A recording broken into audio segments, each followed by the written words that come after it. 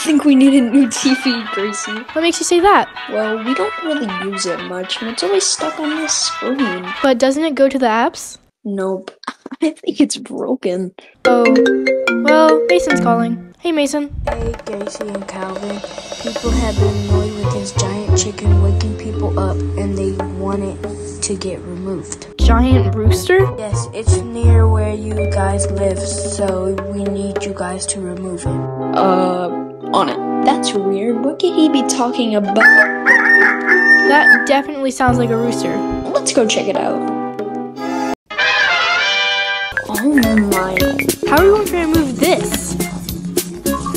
Hold on. There's writing on the road. Property of Logan Jobs? That's the mayor of the city. Let's go talk to him.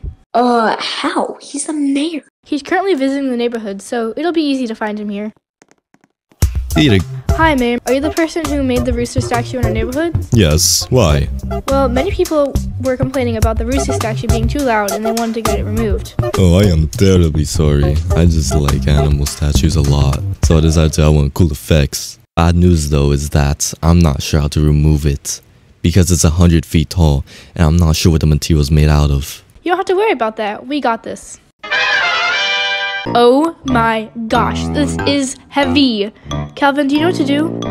It seems like it's made out of wax. So if we burned it down... Then the answer will be there. I'll get a lighter. Good idea.